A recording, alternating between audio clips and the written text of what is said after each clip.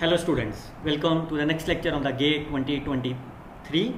Today we will discuss about question number 31 to 35 related to this statistics here. Myself Dr. Harish Garg. You can simply follow my YouTube channel for the various videos, and you can scan and join my WhatsApp group for the various discussion and the shortcut tweak. What we have discussed so far, we have a playlist of the GATE statistics where we have described 11 to 30 questions in the complete with the help of the shortcut tweaks. Also, we have the complete GATE 2022 statistics question in the number wise, as well as we can see the GATE 2018 CSR examination all about this statistics solutions. So let's start with this paper. So make sure you have to read the statement very carefully. Two defective bulbs are present in the set of the 5 bulbs. To remove the 2 defective bulbs, the bulbs are chosen one by one. What is the meaning of this one by one? The whole question is based on this. This means this is called as without replacement. So remember, whenever there is a question of the without replacement, you always apply this shortcut tweak. What is that? 2 defective bulbs. So there are the 5 bulbs. Out of that, 2 are my defective. So how many are non-defective? So you can write like this way. There are the 3 non-defective. 2 bulbs are. To remove these 2 defective bulbs, the balls are chosen. How many balls they are chosen? Let X denotes the minimum number of the bulbs that need to be tested for the 2 defective bulbs. X is equal to 3. That means you need to choose 3 bulbs from these 5. Out of these 3, your target is to find the 2 defective bulb. And out of these 3, it means 1 is my non-defective. Now once you can draw this diagram, then your answer will be right in a very simple manner. You can write this value 2C2 multiply 3C1 divided by 5C3. So that's the right answer of this. Now you can see 1 multiplied 3 divided by, it's a 10. So right answer is 0.3 is the correct answer. So that is a very simple. You have to read this statement since this is a question related to the without replacement, and you must remember that what is that? This is called as hypergeometric distribution. So if you find the more questions related to this shortcut tricks, you can see my lecture of hypergeometric distribution in my playlist probability and statistics. So you can see within the 10 or 15 seconds you can solve this question if you remember this trick. Look at this next question. First of all, I will give you a very simple tips that is useful for the CSR, UGC, IIT JAM, NBA JAM, any are there. Whenever there is a question related to the probability, and whenever there is a question related to the scale like of this, you always find this is always form a chi-square, provided whatever the thing you have written you convert into the normal distribution. That's all. Fine. Now what is given to you? Xi will follows mean 4 and variance 9. This is given to you. Then what is that? This is nothing but my, what is given to you? That's a mean. That's a sample mean. So what is the distribution of the yn? It follows the normal distribution with the mean mu. Variance is sigma square by n. So what is the mean is? Mean is my 4. Sigma is my variance. That's a 9 over 3. So yn my normal distribution 4 and 9 by 3. Now your target is to convert into the scale. So how you can convert? You can see yn minus 4 divided by 3 by root n. Fine. So this follows normal distribution 0, 1. So what is the meaning of that? The square of this will follow chi-square with 1 degree of freedom. Now you can think about here. Can I write this value here? I can change this number in terms of here. So what I can do is I can yn minus 4 I can multiply and divide it by 3 and by root whole square. So fine, there is no problem. So this is my chi-square. So this is my chi-square of 1. So what is the right answer of this? Now you need to find the expected value. What is the expected value of this? So what is the expected value of this is 9 by n square is outside. Expected value of the chi-square 1. What is the expected value of the mean of the chi-square? Mean of the chi-square is n. Degree of freedom, here degree of freedom is 1, so this is 1. Now finally you can take the limit as n approaches infinity, this will goes to the 0. So that's a very simple remark for you. Remember, whenever x follows the chi-square distribution 1, so what is the meaning of that? The mean of this x is my n. If I call this is my n, then the variance of this is my 2. So that's a very simple approach. You can solve this in a very simple manner because it's a square converting to the chi-square distribution. So this value is my chi-square distribution, fine, because of this. So this is my chi-square, rest is my here. Now you can, because 9 by n square is a constant, it can be taken out. Okay, look at this another one. Okay, it's a standard Brownian motion. So remember, what is the shortcut tips for you? If I write as a Wi is my standard, then it means it has a mean 0, variance I. Fine. What is the covariance of Wi and Wj? It is nothing but minimum of I comma j. Fine. Now you can see this is a square, but it's a conditional probability. Fine. So what I can do, if I found the expected value of this, fine, and the variance of this, so can you find the expected value of the x square? So that's very simple. You can apply the variance formula, this plus expected value of y by x whole square. Fine. This is the way you can find. Now look at the shortcut tricks for you. So what is that? How you can find the expected value of the y, x is equal to x. So we all know this is the mean of the y plus correlation coefficient, standard deviation of the y, standard deviation of the x, x minus mu of x. And what is the variance of y condition x here? This is nothing but 1 minus of here. Fine. Now look and see. What is the y is W4. So what is the mu of y?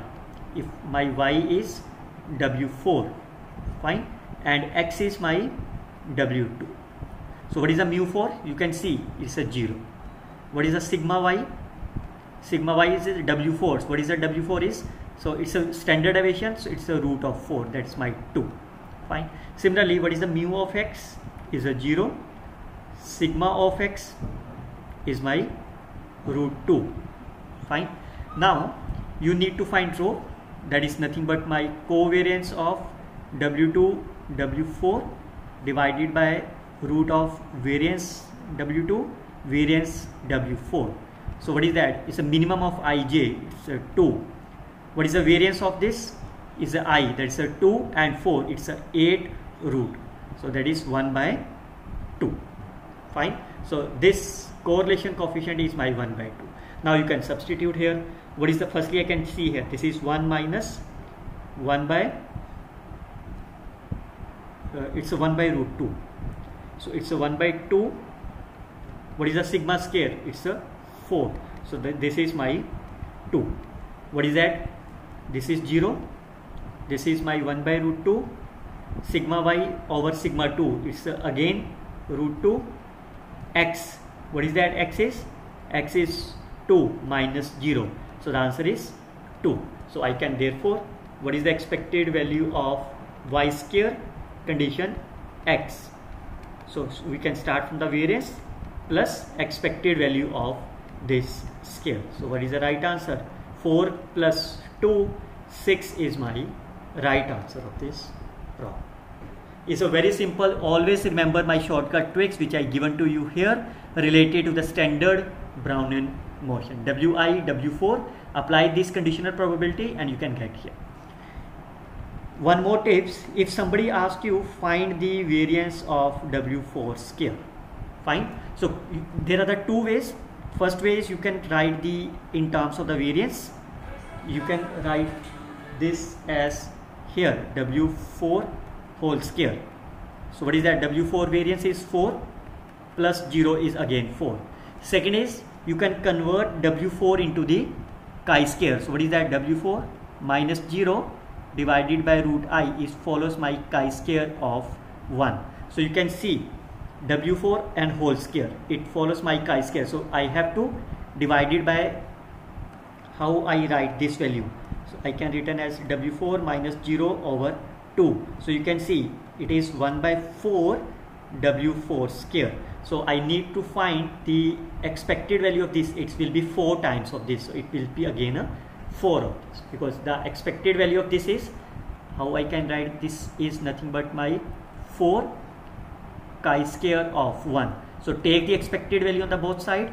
Expected value of this is my 1. So 1 into 4 is again 4. So that's depending upon you whether you want to find the expected value of this. This is applicable only when you are only finding this. But here we need the expected value conditional. So that's why we can written in this way. Look at this next question. That is related to the Markov chain. That I already explained you in the various PY questions also. What is the probability of A condition B? So that's the probability of A intersection B divided by probability of B. So this is my B, this is my A. So probability of this here. So how I can write that? Divided by probability of B. Fine. So now I can rearrange this numerator, because this is the intersection. We all know probability of A intersection B is nothing but probability of B intersection A. So I can written this number as x3 is equal to 2, x2 is equal to 1, x1 is equal to 1. Same for below 1. So I can written as x1 is 1, x3 is equal to 2. Now what is the right answer of this? You can go from, you can see from 1 to 1 and then 1 to 2. Fine. What is the time period is 1 to 2. That's a 1 time period. It's a 1 2 3 1 2 3. So probability is 1 by 2. 1 to 2 probability is 1 by 4. So this part is 1 over 8. For the denominator side, it's a 1 to 2, but the time period is 2 time periods. So how you can find the 2 time period? That's very simple. I can written as a first row. First row is 1 by 2, 1 by 4, 1 by 4. And then second column. Second column is 1 by 4, 1 by 3, 1 by 2. That's the answer. Now you can simplify it. So it is 1 by 8, 1 over 12, 1 over 8. So what is that? This is 12 is the LCM. So you can see 1 by 3. So right answer is 3 over 8 is the right answer. You can write into that 2 decimal places, you will get as a right answer.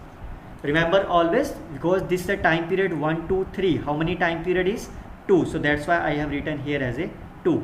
And these are my states. From the one state to the second, I can written as here. Look at the another one.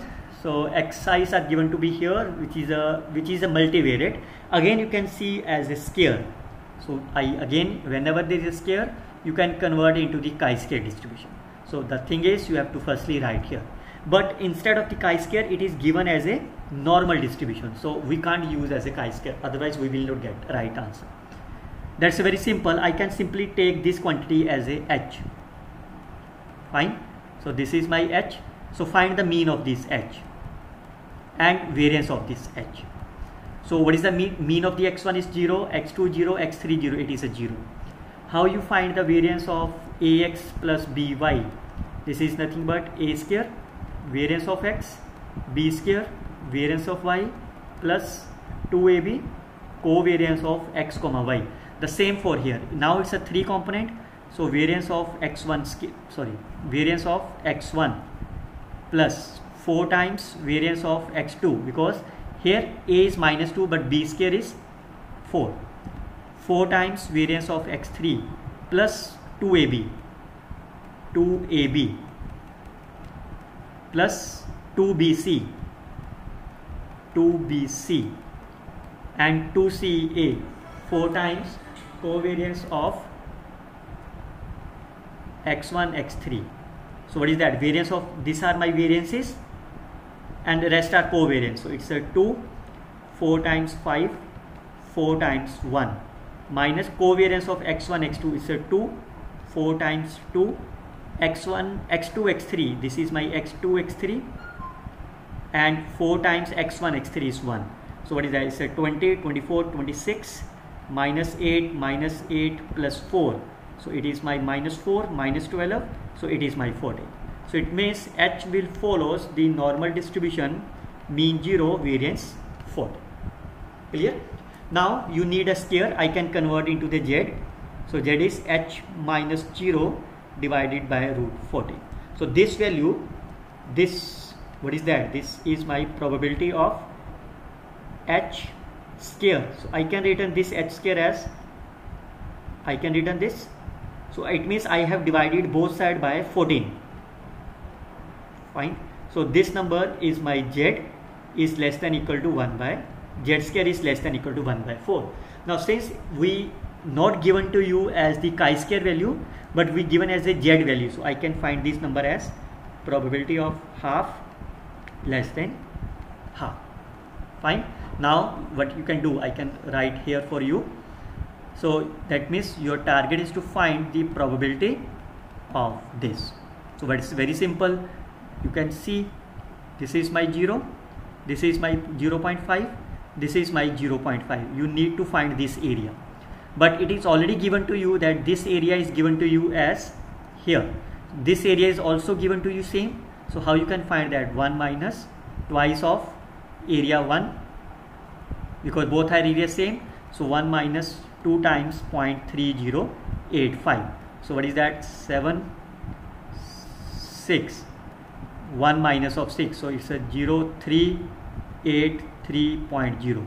So 0.3830 is the right answer of this problem. Now you can see it's a very simple. Always if they are asking about the expected value instead of the finding the probability, then you can use the chi-square. It is quite easy. Look at that. If you want to find the chi-square, what will happen on this term? That will be H by root 14. This is my chi-square. That means probability of chi-square with degree of freedom 1 is less than 1 by 4. But since we don't know what is the value of the chi-square in the standard table, because it is already given as here. But if somebody asks you find the expected value variance as in the previous question, then we can simply see the chi-square expected value is 1, variance of this chi-square is my 2n, and so on. So that's depending upon the question, but in this case it is already given to you here is the right answer of this problem. So I hope you can simply learn these tricks in an easy manner. I will solve the next 35 to 40 questions in the next lecture. Till then you can simply scan and join my WhatsApp group. You can share and like and comments on my videos. Best of luck students. Happy luck.